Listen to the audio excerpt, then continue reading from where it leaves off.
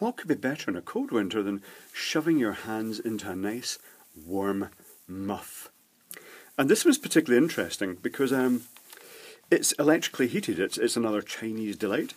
And it comes with no water in it. You don't have to tip the water out once you put it in. You take this plug out and it comes with a little filler that goes onto a standard drinks bottle. And although it doesn't come with British instructions, I didn't notice initially that it does say that the quantity of water you put in should be round about 500 ml. I put in a lot more than that. I'm not sure if that really matters much. But, oh, there it is. Is it there? Oh, yeah. 550, I think it's 550 millilitres, I'm guessing.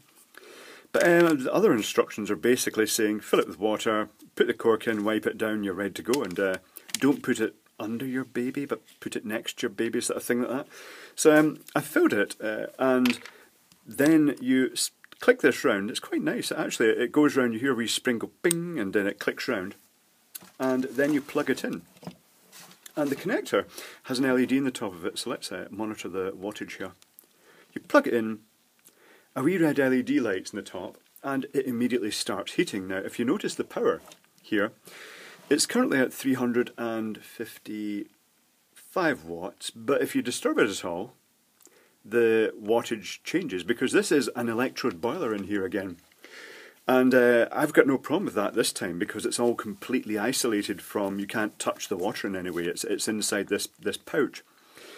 But when it's finally heated up, there's a wee sort of metallic tink inside of a sort of thermostat, and the red LED goes out. So I'm kind of loath to take this to bits, although I've now ordered another one, because actually it heats up to a nice modest temperature, not too hot.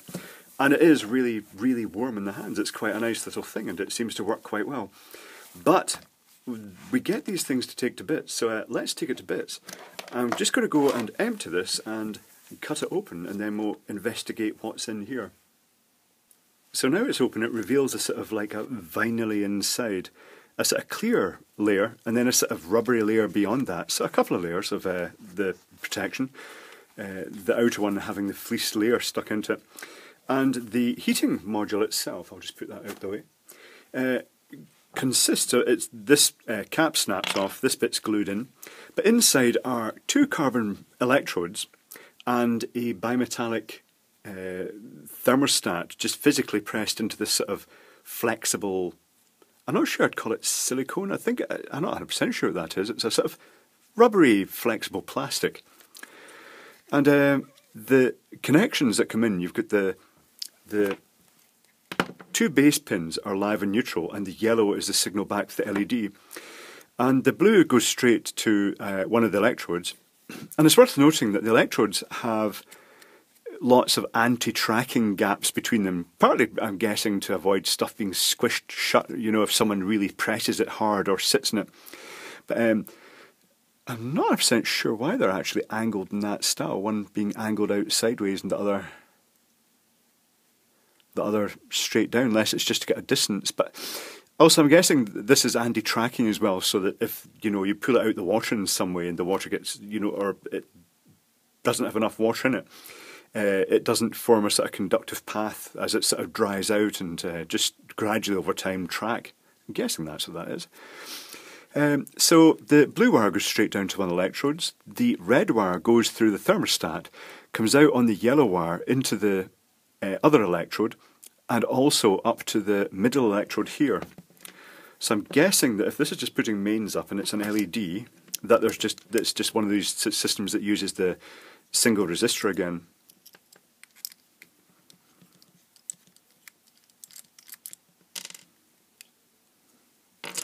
So there's the LED connected to the middle pin. The other connection goes from it's a, what colour band is that?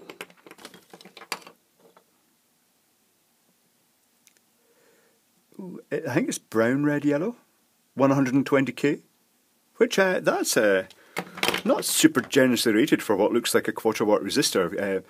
Given that the LED will conduct in both halves of the waveform, I don't think it's necessarily a bipolar LED. I don't think it's sort of like AC LED.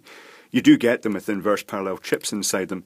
I think they're probably just allowing for the fact that when it reaches its peak inverse voltage, it will short out anyway, so it will actually conduct in both halves, so that resistor would get warm.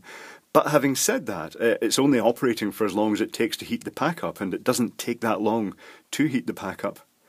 So that was quite interesting. It seems okay. It seems quite an interesting design. It's unusual to see the electrode arrangement used in an application like this, but I suppose it makes sense in that it saves all the problems of having an actual physical heating element inside. If someone tried turning it on without water, it could cause burning of the plastic.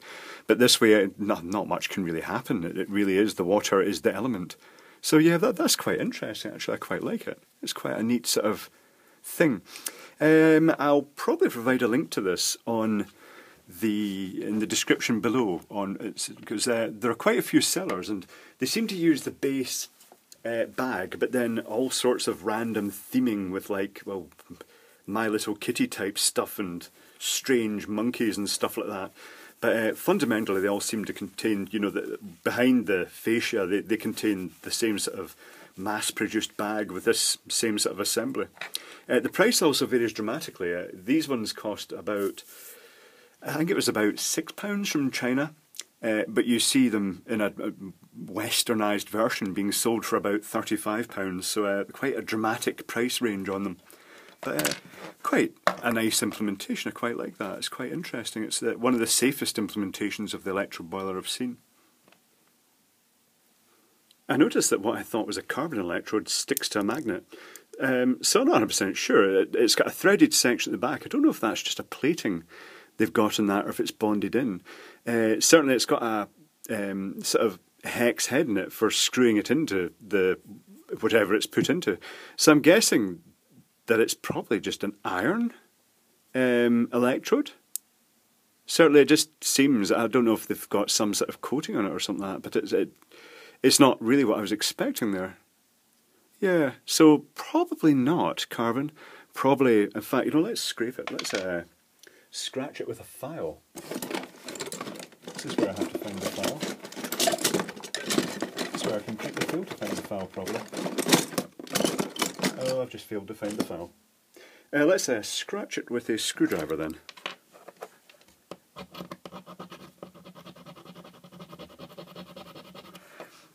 Okay, that is shiny underneath, so I'm reckoning that was probably, the only reason that's black is because it's been exposed to the electrolytic action, so to speak. I don't know if it's coated or if it's just naturally occurred through the electrical activity. But that is yeah, it's shiny underneath, so if it is a coating, it is very just, you know, molecular thick, but it may not be a coating, it may actually be a very tiny amount of corrosion. But that's quite interesting still. It's neat. I'm guessing it's just standard iron then.